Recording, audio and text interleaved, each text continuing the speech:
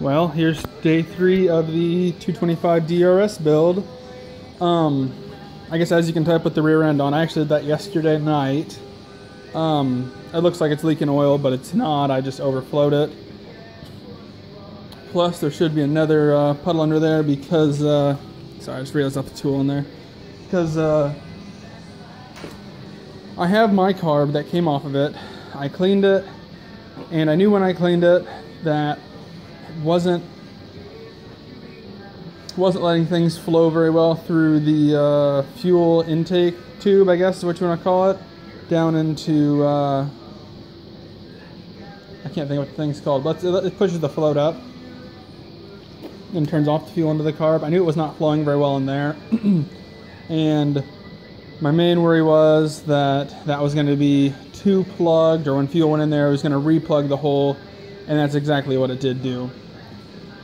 So I had an old junk carb off a 225DX. I kind of used pieces off my other carb, and you can see I threw it on there, and it's always acted like the float doesn't go high enough, and that's exactly what I'm assuming did happen, because it was all coming out of the overflow. It did run, it did sound pretty decent, but I have a thing at work, I guess, that can clean that up really well, inside and out. So I'm going to take the original carb off of this and run it in and do that tomorrow.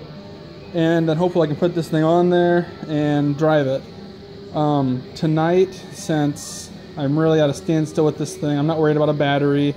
I'm not worried about brakes until it can drive. Plus I know it needs rear end work, which is why I still have that rear end here.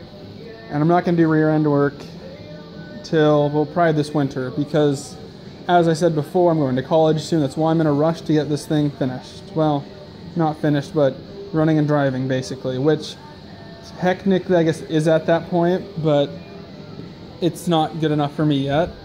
But since I can't do any type of engine work or anything, I'm going to do cosmetic work and kind of start cleaning up the plastics, which, I mean, they're just really dirty. Now, the way I'm going to do this, a lot of people would say, don't do that, that'll ruin them, that'll scratch them, yada yada. But I've never had a horrible time doing this, and the plastics have never come out terrible. But what I do is I like to take steel wool, soapy water, and just really clean all that crap off, and then you just hose it off when you're done, or wipe it down, do something like that. So tonight, that's what I think I'm going to do, is just that on this. My only real worries is getting water on these old decals or stickers, whatever you want to call them. I'd call them decals, but some people wouldn't. My main worry is that I'm going to ruin those or accidentally peel them off, because as you can see, parts of them have kind of come off already. So I'm going to do that to these and to the tank shrouds, because I think those would be the two easiest things to clean up. I don't really want to take off the front fender because I don't need to, so I'm not going to.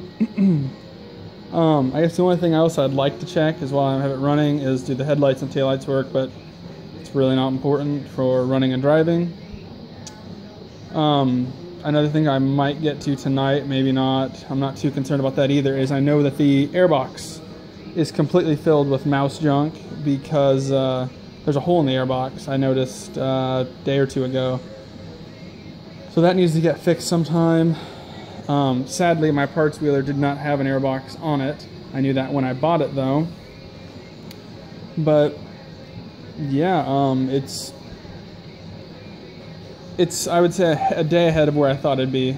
My main plan, I guess, tonight originally was get the rear end all pieced together and put on, but luckily I just kind of said not to worry about that. I'll get to it next time. Because originally I was told that that would leak out the oil, but after looking at my floor, it kept a decent amount of oil in it. So like I said, I'm not super worried about that right now. I'm saying a lot, I feel like, but I just keep thinking about different things. Yeah, and then the other thing I know might slow me up is, I'll just show you on this motor because it's all the way in there, is this is a ton smaller on this motor for some reason. That's just your say oil breather, I guess. And however, neither of them had the correct parts for inside there, where it should come up to a little box. That little box next to the air box. It does have a really long hose, which I might just heat up and put over that hole and then run that, see if it can fit in the airbox. I know that's not the right way of doing it, and I actually have the correct piece of doing it. Is that little black box from, maybe actually from that three-wheeler. I don't remember. I know I had to take a hose off of it when I had my 225DX and put that on there. But yeah, basically it's getting there. Slowly but surely, it is getting there.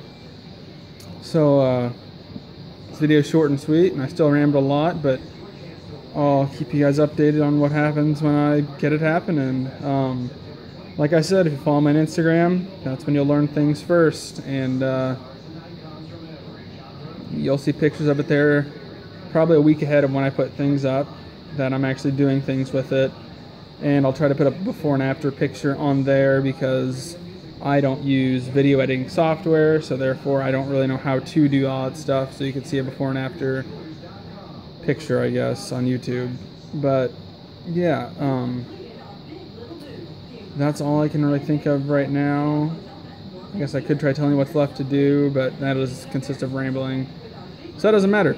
So yeah, thanks for watching. Subscribe and check me out on Instagram, SPF Motorsports. Thank you.